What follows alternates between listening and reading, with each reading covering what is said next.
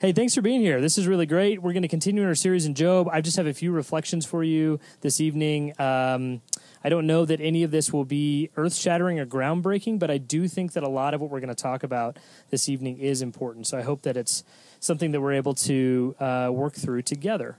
Sorry, trying to undo what the wind did a minute ago. Tonight, what I want to talk about is what we are to do with our pain and our suffering. What is it that we are supposed to do with these things? I'm a strong believer that they are, in fact, a tool and not just something that we have to endure throughout life. I'm not quite like my wrestling coach who said that pain is weakness leaving the body and therefore it is a beneficial thing. I think that pain and suffering actually can be utilized as a tool to help us grow, to help us mature. I think it's the sort of thing that gives us the opportunity and the ability to act. Think about when you have been in pain. Maybe you're in pain now. Maybe it's a mental pain, an emotional pain, a relational pain, vocational. Maybe you've lost your job or your job is stressful or strained. Maybe your marriage is strained or it is split, or maybe there's something else in your life that feels painful to you or has felt painful to you. Think about the distance from when that pain began and where you are now. And think about your motivation to change things based on the distance from when your pain began and where you are now. It definitely stands to be the case for me, and I think for other people as well, when we feel pain, whatever kind of pain it is, and that moment when it's most acute and it's most new and it's most troubling, we are most likely then to pursue pain than pursue treatment than in any other time while we're experiencing that pain. As time goes on, we get used to it. We accept it. We find ourselves more and more comfortable with it, even if we are uncomfortable with it. And so we're less likely to seek treatment for that pain. Somehow between my wife and I, even though we're only 35, we've had 6 knee surgeries. So the two of us just have bad knees. I don't know if this is genetic, but Lucy's in trouble if it is. We have constantly, for some reason, we just keep tearing our meniscus. Like that's the main injury. We just keep doing that. And the interesting thing about a meniscus tear or even like a labrum tear in your shoulder or something similar to that is you can live with that kind of pain for a really long time. Some people live with that kind of pain for their entire life, actually. They injure themselves young. They find a way to deal with it. They do enough physical therapy to strengthen everything around it, and they just keep living with that pain. When I tore my meniscus for the second time last summer, I just stopped running and started riding my bike. Like, it was an easy transition. I was like, I like bikes. This is great. I just made that switch, and it was no big deal at all. Now, it turned out I did want to start running again, so I did eventually schedule the surgery. But when the swelling went down, when the pain kind of became more normal for me or something I was used to, I was just less and less likely to make that phone call for the MRI and to call a surgeon and to schedule all of that. As we move away from the initial onset of pain, particularly when it's acute, we find ourselves less and less willing oftentimes to make a change. And so I want to make a case tonight that when we experience pain, it is actually a really good time to act on that and to do something about it. But at the same time, I want to make the case, before I make that case, that sometimes what we do is we end up treating our pain ourselves. We end up finding a way to medicate it on our own. Now, some of you may turn to like a home remedy, like you try meditation, you try yoga, you try something like that. I personally have been extremely disappointed in essential oils. I don't know about all of you, but no matter how much I run my diffuser outside, 2020 continues to be 2020, so it doesn't really seem to be working. Not surprising that a pyramid scheme based on plant-based juices isn't working, but that's in retrospect. In the moment, it seemed like a really good idea. We turn to these home remedies sometimes, but a lot of us turn to something that's less helpful. A lot of us turn to things that are actually not only less helpful, but actually self-medicating, right? We find ourselves turning to things like chemicals. We'll turn to alcohol or pills or something to kind of like numb some of the pain. Some of us, if we're feeling particularly some sort of a relational pain or an emotional pain, some people turn to pornography. Some people turn to an unhealthy relationship that will feel like a quick fix, a hit of dopamine, a hit of serotonin. Like you're looking for that thing that's going to make you feel better in that moment, but it's not sustainable and it's not long lasting. And I think probably all of you know what I'm talking about. Whether it's food or whether it's a chemical or whether it's a person or whether it's something on the internet, we turn to things that make us feel in that moment like we're okay. But it's not sustainable and it doesn't really last. And what I want to do this evening rather, is to talk a little bit about what it looks like from the book of Job to approach our pain in a strategic way, to approach our pain in a way that actually helps us manage it and actually helps us react in the moment in the right way. Again, I think when the pain is happening and it's acute, that's a really good time to act. But I think if we don't have a strategy in place, we find ourselves trying to figure it out on our own. I'm going to begin in verse 14 from chapter 19 in the book of Job, and you'll find that in your liturgy there. You'll find all of chapter 19, but if you want to bump to verse 14, it starts like this. My relatives have gone away. My closest friends have forgotten me. My guests and my female servants count me as a foreigner.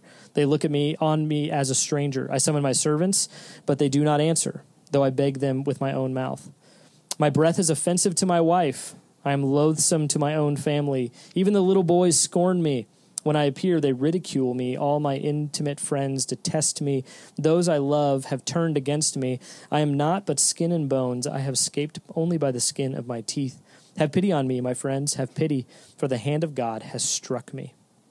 Now, this particular text is in response to Job's friend Bildad, who has really laid on that same narrative that the other friends have laid on, and Bildad has already kind of started down this road of like, Job, you have clearly done something wrong. God is punishing you, and this is God's version of justice. You're being punished for it. And Job continues to maintain his innocence, regardless of the fact that his friends continue to berate him and believe that he has done something wrong. But look at the way that he goes about this particular version of complaining. He's talking about how his friends, who he's talking to, by the way, don't really want to be his friends anymore. He's talking about how he summons his servants, but they don't answer. His servants are dead. That might be a good reminder at this stage in the story. That's why they're not answering him. His breath is offensive to his wife. They don't want to be around him because he smells bad. The boys in the neighborhood, the kids, I guess, are making fun of him. They're making fun of him. His friends don't want to be around him. These are actually superficial complaints. They're superficial complaints, but they're really honest, and they're actually important in the moment. You see, Job hasn't started yet. He does this at other parts, but at this particular part, he's not going through what's really at the root of what I'm feeling. What he's doing is saying, these are the things that are bothering me. These are the things that prove to me that the world is not as it should be, and this is what we call around here a lament. A lament doesn't have everything all figured out. An honest lament doesn't have everything sorted out. You're not figuring out all the root causes of the lament itself. A lament is simply saying the world is not as it should be, and oftentimes a lament is very superficial, and that is okay. That's actually a good thing. And I think that it's honest and it's raw, and I would strongly encourage that that be the place that you start. That'd be the first step when you're considering what it looks like to respond to and to understand your pain. The second section that I want to focus on actually comes earlier in that, because this being poetry, Job isn't exactly going in some sort of like chronological or even logical order. This is rather some blocks of thoughts that he has. And I'm going to start in verse 7 in this particular case, so if you want to bump to that in your liturgy. It says, though I cry violence, I get no response. Though I call for help, there is no justice. He has blocked my way, so I cannot pass. He has shrouded my path in darkness. He has stripped me from my honor and removed the crown from my head. He tears me down on every side till I am gone. He uproots my hope like a tree. His anger burns against me. He counts me among his enemies.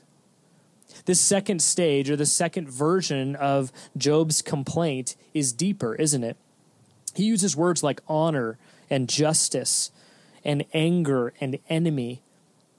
He uses words that go a lot deeper than, oh, my wife doesn't really want to be around me because I annoy her with my bad breath. He's talking about deeper concepts. And this second stage of dealing with or managing pain is digging deeper to figure out where the roots lie. It's okay to honestly talk about the superficial pain that you're experiencing and the discomfort, but at some point you have to start asking yourself, what's really at the root of this?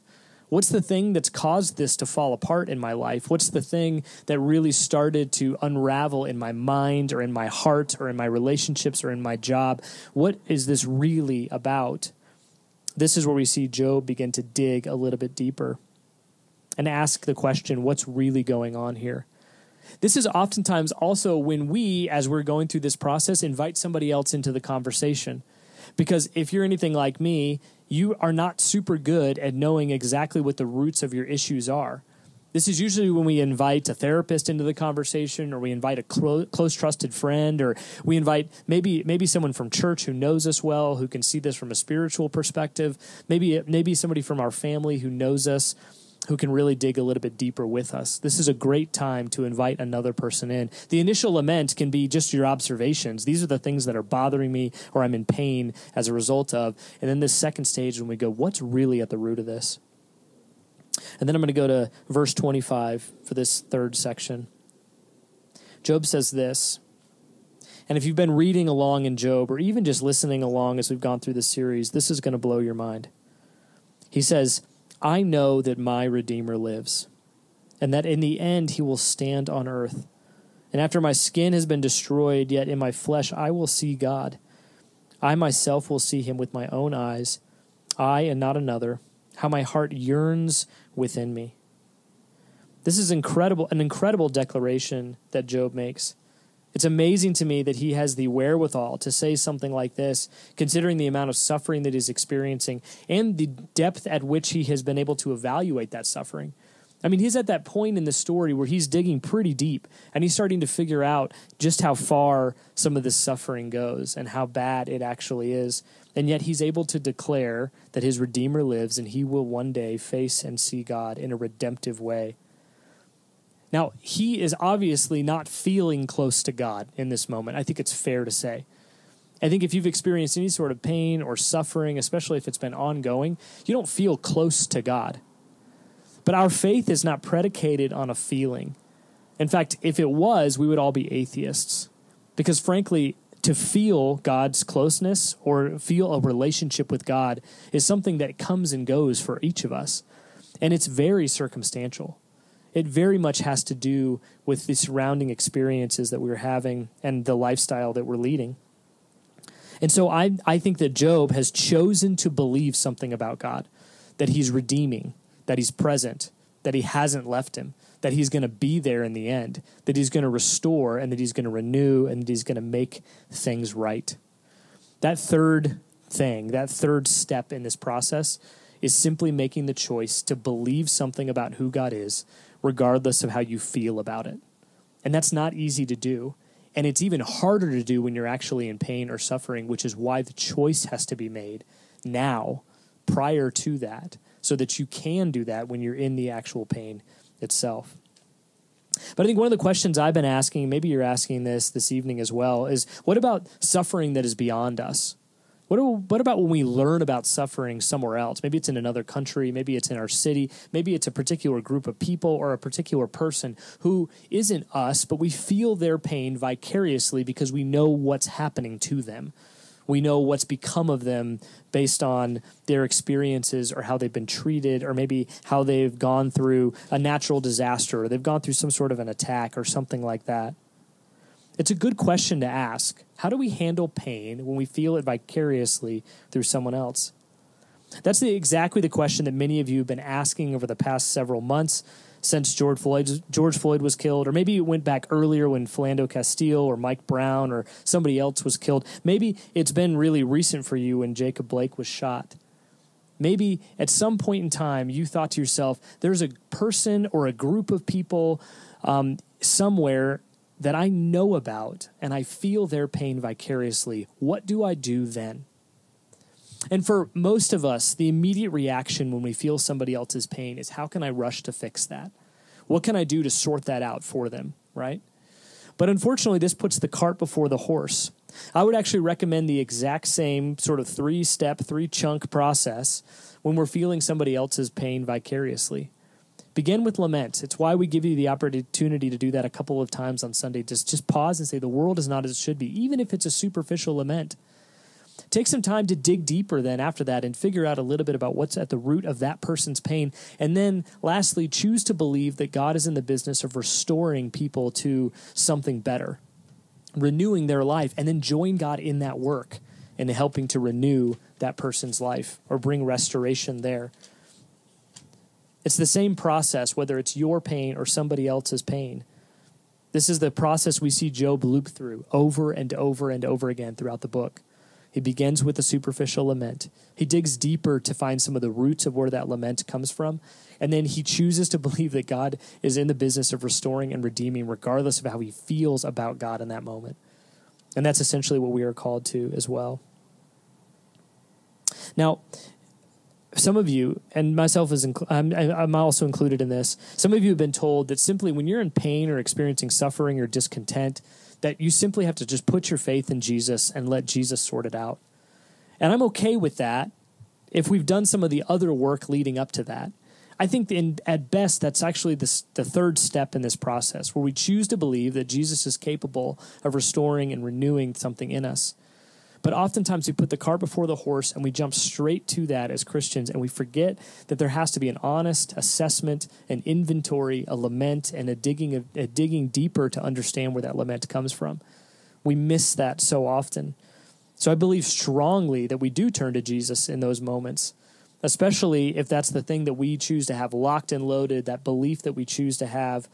But it has to be preceded by an honest assessment and inventory of the pain that we've experienced. There's nothing wrong with you for feeling pain. And there's nothing wrong with identifying that pain and understanding it better and digging deeper into it. So skipping that and jumping straight to the belief part oftentimes leaves us empty. And the reason why is because we're not honest about how big the pain is, and therefore we don't develop a faith that's big enough to encompass that pain or to restore that pain or to heal that pain. The size of your faith is oftentimes relative to the size of the pain that you've identified in your life.